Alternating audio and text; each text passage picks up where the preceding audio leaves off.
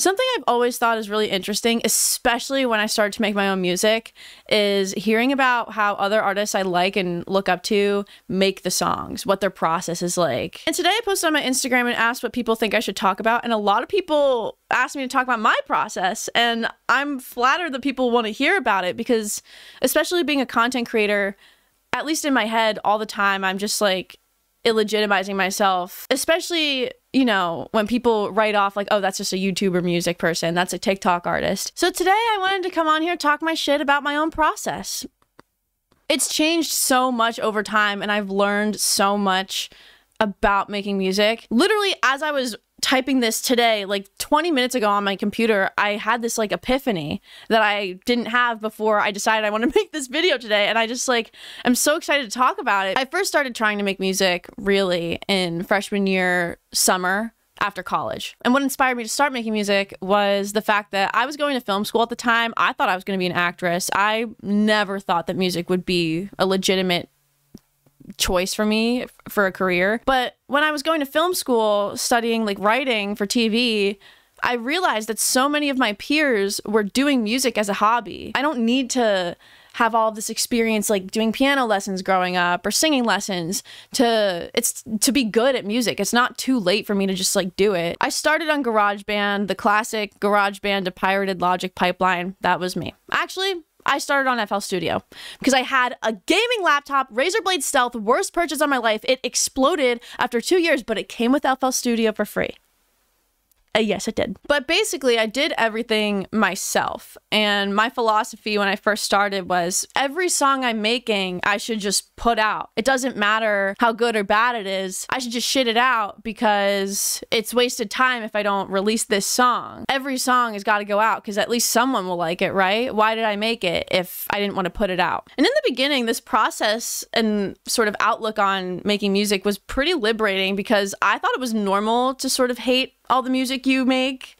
I thought that was just a normal feeling, and that's just like an artist being really hard on themselves. But in reality, I just wasn't spending enough time on these songs for me to actually like them. I literally would just rush through a song just for the sake of like, okay, song's done, next song. And in the beginning, like the early days, I made music under this name called Miss iPad. Sometimes I would have a friend from Berklee School of Music mix those songs. I went to Emerson, so I was in Boston. Berklee was right there. Other than that, though, a lot of the time I would literally do everything myself. It was nice because I had that total control, but I feel like at the time it sort of inhibited my growth. It was hard to sort of get really good at one aspect of music when I'm trying to get really good at all of these aspects that take time to perfect. Fast forward to junior year of college, second semester, COVID happens, and I need a hobby. I figured, why not try to perfect my craft? Why not get better at music? Why don't I start teaching myself music theory? And I think music theory is such a taboo thing for artists, especially artists who don't have experience making music, like with lessons as a kid or whatever, like people who just sort of started doing it as a hobby and are naturally just really good at it. I think there's this stigma of, I don't need music theory to be good at music. I can be good at music without theory. And it's entirely possible to be good at music without theory. Personally, I feel like I became such a better musician when I started to teach myself theory. It's not like I go into the studio now and I'm like, I wonder if I look at the circle of fifths, which key will do good with this key if I do a modal interchange. It's like, I'm not consciously always thinking about that, but I think that there are core lessons within music theory that can sort of help make things easier when you're in a creative standstill. And during COVID, although I had a lot more free time, there was only so much I could do because I had to balance virtual school along with teaching myself music theory and running this music theory education account. Someone I knew at college was always making beats, and we knew each other, but it never came up when we were at school that we should make music together. But during COVID, I heard a song that he had put out on Spotify, just a beat, just a plain beat, and he named it Online Class. And I was like, oh, can I actually like sing over this? Like, would that be cool? And he was like, yeah, I'll send you the MP3. I pull out my freaking iPad, literally this iPad. I pull out GarageBand. I drag the song into it, and I'm just like freestyling these melodies over this beat. And then I spit out this song, and I thought it was pretty good. I was pretty proud of it. So then he kept sending me more beats and I would just sing over these beats like, okay, that's pretty easy. And at the same time, I was looking at this process, especially when I made that first song, Online Class, and I went, wow, I've been doing it wrong this whole time. Why haven't I started collaborating with other artists on the production? And I just focus on writing the lyrics and the vocal melodies, because that'll allow me to get really good at this one thing and let someone who's already good at this other thing focus on being good on that other thing. We come together and we make something better. I was doing it wrong this whole time by doing it myself. I've been getting it all wrong. Then after I put out this 4-song EP, I was like, you know what? What's the point of doing these projects when at the end of the day, I walk away from them only really proud of one of the songs? I should just start doing singles, say, screw the whole project thing. It's so much harder to market them anyway, especially because at that point I'm doing everything myself. I still don't have management or anything. I'm literally doing it all myself aside from the beats and the mixing and mastering. So then I started working with this other producer, same process. He just sends me beats he made. I put stuff on top and then I send them back. But this time we have a bit more of a back and forth of shaping the beat to fit around the vocals and feel like it's built around the vocals, even though the song was born out of the vocals being built around the production. That's how Guessing Games was made. This part of the song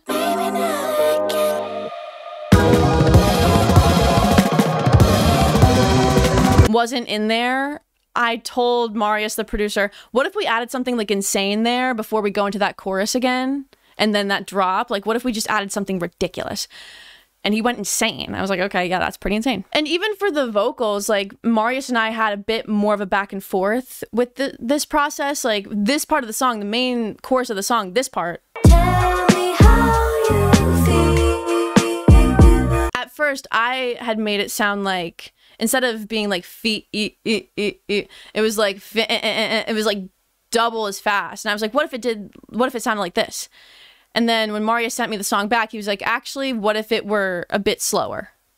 And I was like, okay, I actually really like that. So again, I have this feeling of, man, I've been doing it all wrong this whole time. Like I have it figured out now. I have my process figured out. I know how to make music now. So then I start making these trips to LA. I start making music in person, and I realize, oh, no, this whole time I've been doing it all wrong. This whole time I don't have it figured out. I've been doing it all wrong again. Making music in person, I get why people do it like this. It feels so much more like you're making the song together. The song feels more authentic. I feel more proud of it at the end of the day because I feel like I have input on the song's birth. And before my song CEO of My Ass came out, I was never making music with people in person. I didn't think it was right for me. I didn't think I could do it. But then when I made CEO of My Ass in person with Jondren, I was like, oh my God, I've been doing it wrong again. Why haven't I been making songs in person? It's so much better. It's so much more fun. It's like you have so much more of a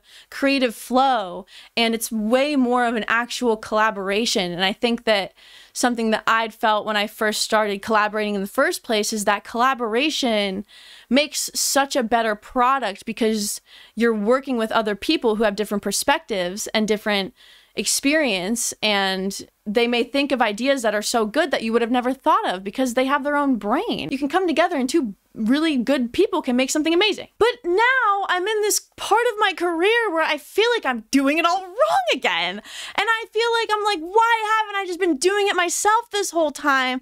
I should just start making music myself, stop working with producers, because although like making these songs has been such an incredible experience and the creative process of it is such a beautiful thing, the business side is so annoying. There's something about bringing business into it that it's never the same. It's never the same as it once was. There's more pressure. There's more people involved. There's lawyers involved that take forever to figure something out. So then the song has to be delayed because you have to wait on lawyers and like stems to be sent. But if I were to just make music myself and all I do is like pay a mixing engineer to mix it, but I just start producing and singing myself, then I'll have way less stress when the time comes to release a song about worrying about like, oh my God, when's this producer agreement going to get finalized? And another hard lesson that I've learned, not only just in the music industry, not only just in the entertainment industry in general, but just in life, is that there's no other person on this planet that has your best interest in mind more than yourself. There is no one else that's looking out for you more than yourself. There is no one's opinion, whether they have more experience or they're a professional or whatever, they're in the business for a while. There is no one. No one. I don't care how nice they are to you. I don't care how much they're buttering you up, telling you what you want to hear.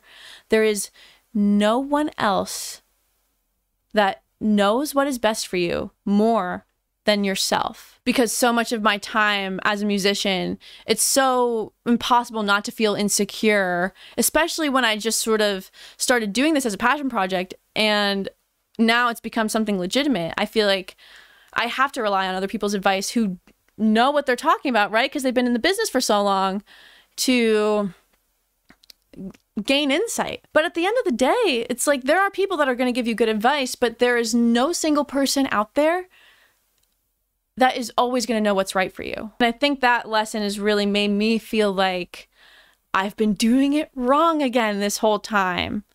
I should just make the songs from the ground up by myself, pay someone to mix them, and then put them out. Literally, as I was writing this video, like just outlining it, I realized I was never wrong. No process I ever had was wrong. It made perfect sense for me to do at those points in my life. It made perfect sense for me to try to learn how to do all the music myself. I didn't know anyone that wanted to collaborate with me. How else was I gonna make songs? I should just do it myself. And COVID happened. It makes sense for me to want to branch out and work with collaborators because I want to get better at this craft, and I feel like the best way to learn is through working with other people that have different areas of expertise. And then working in person, it's like even better because it feels like I'm even more a part of the song making process. And I feel like I'm learning more about production through working in person with other people. It all makes sense. There's no right or wrong way. And even if you feel like your process was not as good in the past as it is now, it made perfect sense for you to make music the way you did at that time. When I was first putting out music, even putting out stuff that I knew I didn't like, I knew I wasn't going to be proud of, I thought, well, you know, if I'm as upfront and honest and like I put out songs that maybe I don't like, but maybe someone else will like them, if I just do that, then it'll be kind of cool too if you look at my discography, because you'll just see my progression and see me get better. Like I wasn't afraid of sucking publicly because I thought it's kind of cool if you're really bad and then people see you get better. Although I do look back and I genuinely do wish I didn't put out some of the songs I did just for the sake of, you know, putting out the songs I really cared about as singles and just keeping them at that. I think it was pointless for me to like put out 2 EPs. I just thought that's what you're supposed to do. I don't know. I'm just making music. I'm just Googling like, what should I do? It's like, there's no right or wrong way. There's no formula to being a successful musician, being a good musician, making music that you're proud of. There is no right or wrong way. And even if the ways that you used to make music feel wrong, they weren't wrong. They were all valid in that time. They all made sense at that time. And you wouldn't have made what you did if you didn't do it the way you did it, whether you like it or not. Something right now, though, that I do feel like I've finally gotten right, that I feel like makes the most sense for me and that makes me make the best music is just thinking less. And I know that sounds so stupid, but I used to like sit at my computer. I used to be like, oh my God, like when writing the lyrics, just like, oh, I could pick a better word for this. Oh, this is fine. But like, what if this had an internal rhyme in it? And what if I use this big word? There is no point in getting hung up on the first draft of the song. It's the first draft. Just spit it out. Spit out the first thing that comes to mind. And if you don't like it, change it. But whatever that first impulse is, just spit it out. Just write it down. I've never been more proud of my songwriting than I am in my most recent EP because I feel like I just let myself take a deep breath, not think so hard, and just put down how I feel in that moment. There's no point in getting hung up on making the first draft perfect because chances are the less you think and the more you let the song pour out of you, the better the song is going to be, the more authentic it's going to be, and the more meaning it's going to have later on. Even if you don't know what it means right now, you'll know. For example, like when I made Nightstand, Jondren and I weren't even gonna make a song that day. I was staying with him in LA. I was just visiting. I didn't live here yet. And he was working on this other song that day. He was just over it. He was like, I can't make this song work. I was doing jack all that day because I was just like, didn't really know what to do. We were just like talking and he was just messing around on the guitar, literally playing that melody in that song. 3 plates. He was just playing that while we were just like having a conversation. And I was like, oh, wait, that's kind of cool. And then I like the first thing out of my mouth. And he was like, oh no, that's really cool. Let's record this. The syllables of like the came out of my mouth. And then I just was like, oh, 3 plates. Okay. Literally, I wrote that song in like one go, like 10 minutes. I was like, okay, lyrics are done. And I think if I would have went back and been like, oh man, like the trees as sweet as cedar wood, like that doesn't make any sense. Oh, bitter is the way you seem. Like, oh, everything I say, like everything you say, I don't believe.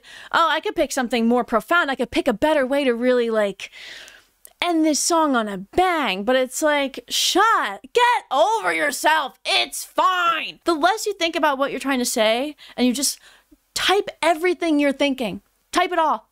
And then guess what? This isn't limestone. This isn't a pen and quill. You can just delete it if you don't think it's good. But write it down. Write it down. Ugh. You Tear Me Apart was another one that just like poured out of me in Solomonophonic. Like literally, we were writing a different song. A totally different song. We took a break to eat sandwiches. Jared's just like on the computer. He's on the piano, just like freestyling a melody. That piano melody.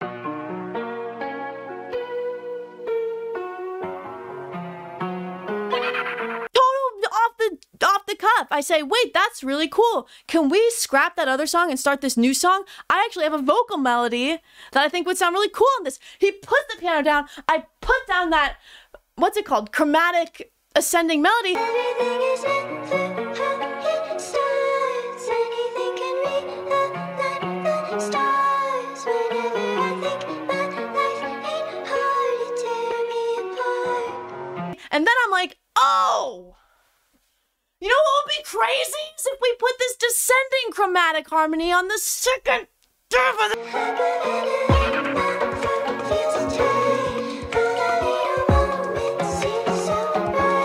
You just let it happen. You let it pour out of you. If it's not good, then delete it later. When we were writing the chorus of that song, I found myself even getting into that cycle of like, we could pick something better. When Jared was like, oh, why don't for that one part, it's like, tell me in the fire when you break my heart. Why don't we just say that? And I was even like, I feel like we could pick something better. And Jared was like, who cares? Just like, let's just do that. We can't think of anything better. I think that's fine. And I'm like, you know what? You're right. Why does it doesn't matter. It's a waste of time to get hung up on lyrics. And it's like, yeah, could I pick more profound things to say? Could I make the imagery more visceral sometimes? Yeah, I could. But I feel like when I've thought too hard about songs in the past, like Autopilot, I think the writing on that song is really good.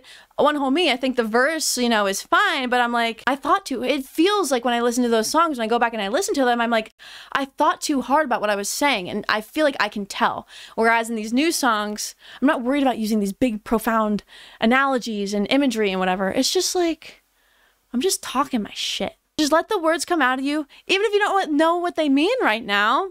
You'll figure it out. I had no idea what You Tear Me Apart meant when I wrote it, but it's some of my favorite lyrics I've written. I love the writing on that song. I love the verse of that song.